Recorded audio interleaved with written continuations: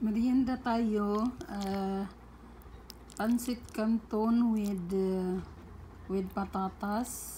Ayan patatas. Nilagyan ko siya ng patatas. Kasi I love patatas. Lunch and dinner, it's okay. So yummy, guys. You try this. Patatas and then pancit canton. Good. I have drinks. Ali coffee with ice. Ali coffee ice, and then I put Oreo in the top. You see? I put Oreo 2 pack like this. I put in the top.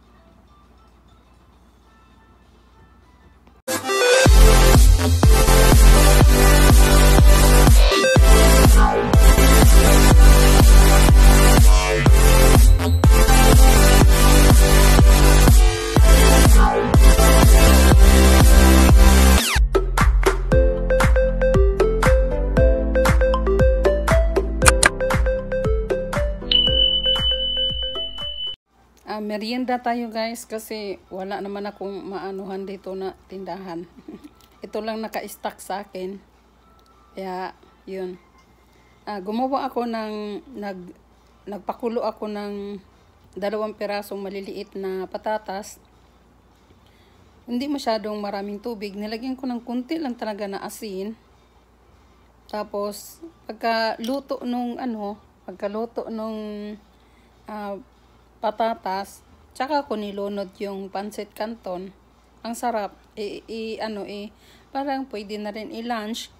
Kung nagda-diet ka, pwede rin. Pero hindi matawag na diet kasi may sugar ako na yung coffee. Yun. Masarap siya, guys.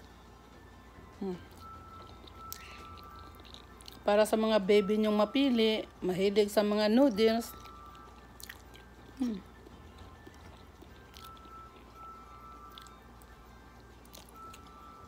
Masarap siya.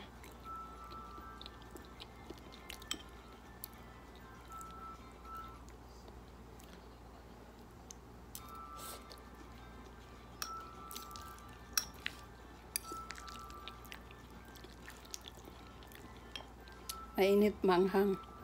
Inumin ko yung ko. Kasi tumutulo na dito sa kabila.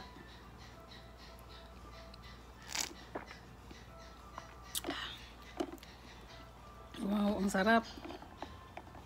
Madali lang kasi madurog yung yung Oreo.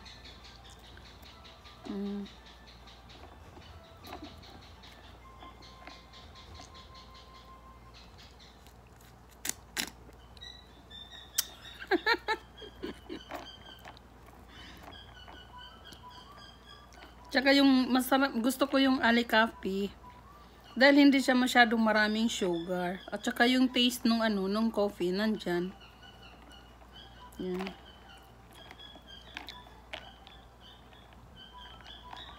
Nadurog na siya, guys. Nadurog na yung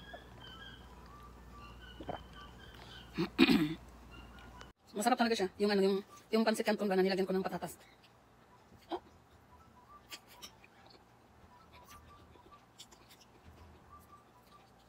Kung gusto nyo gumawa kayo, guys, masarap. Patatas with pancit canton. Maanghang kasi yung pancit canton.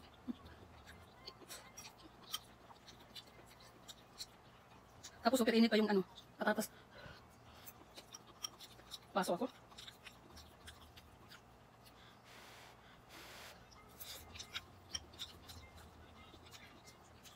Ito yung ice Ali coffee.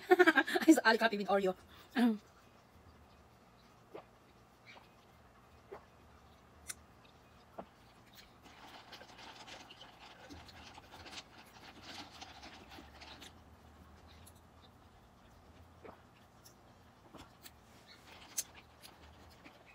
Masarap siya, pero mas maganda siguro ano. Isang ganito lang, isang balot, 4 na piraso. Yun lang ilagay niyo. Sa akin kasi dinamihan ko eh. Alhamdulillah, nabusog na ako. Diyos ko.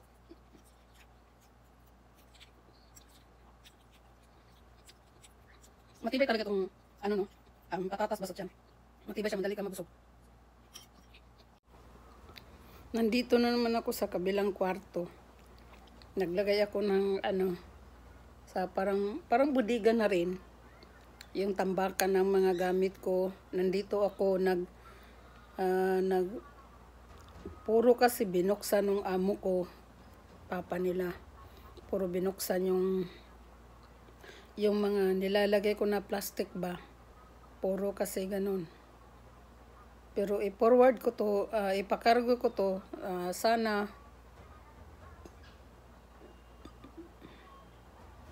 may extra money ako para mapakargos ko na tong mga gamit ko. Kasi baka matuloy ako sa December. Uwi na ako ng Pilipinas. Mahirap dito.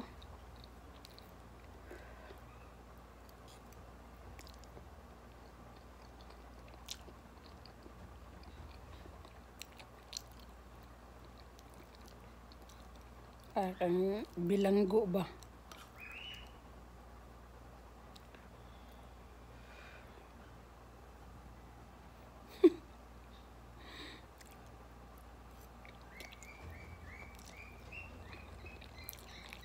Wala kasi siyang tubig.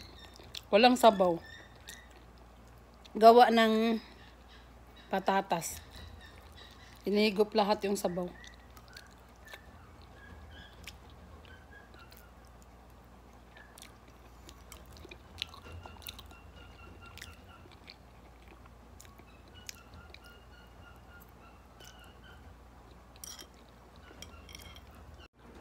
Yun ang i-package ko guys. Yan.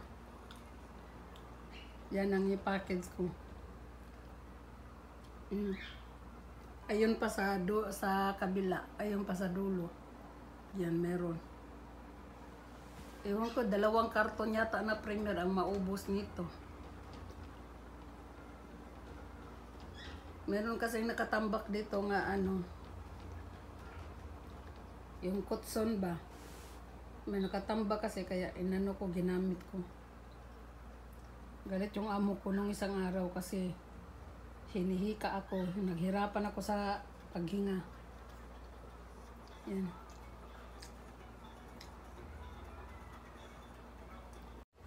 Hindi naman marumi. Ano lang kasi, ano lang talaga yung marami lang talagang tambak ba. Kaya ganun. Kaya nag-vacuum ako, tapos nag-nab ako doon sa flooring.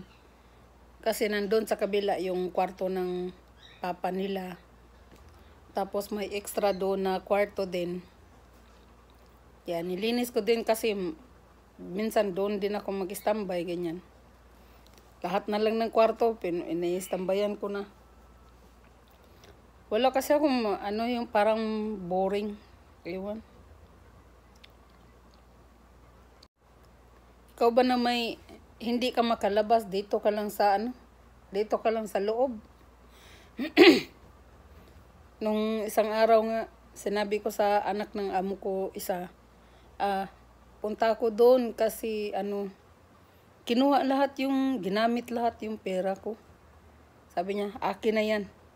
Sabi ko, bakit? Wag mong kunin kasi gagamitin ko pa yan. Sabi niya, hindi pwede. Para labas ka ng labas, tapos puro kami wala dito. Yung papa ko nagtrabaho, yung kapatid ko nagtrabaho, ako naman is nagtrabaho, ang layo ng ano ko. Tapos ikaw lumalabas ka, hindi namin alam. Porkit may pera ka, sabing ganun, pinagalitan talaga ako. Sabi, maraming nangyari dito na daw nila yung mga babae, kinukuha, pinasakay sa sakyan nila, tapos pinagtulungan doon sa sa desierto. Sabi niya, mabuti kung malaman namin, kung hindi namin alam, saan ka namin hanapin? Sabi ko, tama naman sila. Pero, boring kasi. Sabi ko pa, ay Diyos ko, bakit ako naman ang matanda na ako. Sabi niya, ano ka? Pumipili ba yung mga salbahis na yan? Hindi naman. Kaya mas mabuti yung mag-ingat. Sabi niya, anong gusto mo? Para bilhin ko na lang. Sabi ko, bilhin nga kayo ng mga biscuit, ganyan. Oo, sige. Oo, pili ka ng Pepsi. Oo, sige. Puro lang, oo. Kasi ayaw na nila yung lumalabas ako ba. Nalaman kasi nila eh. Tinatago ko dati yung mga pagkain doon sa kwarto ko kasi para kung anong gusto kong kainin, hindi makain ko. Ang problema doon, nagalit sila dahil yun nga, lumalabas ako nang hindi nila alam. Malapit lang naman ang tindahan dito, walking distance lang naman. Kaya lang, syempre, hindi daw natin yung disgrasya ba. Mahirap na daw. Hindi daw nila alam kung saan daw nila ako hahanapin kung may mangyari ba. Wala talagang tao dito. Walang tao dito sa bahay. Ako lang mag-isa. Mamaya pang gabi yung magsiuwian. Mga tao dito. Malamig na yung kanton ko. Kainit pa rin.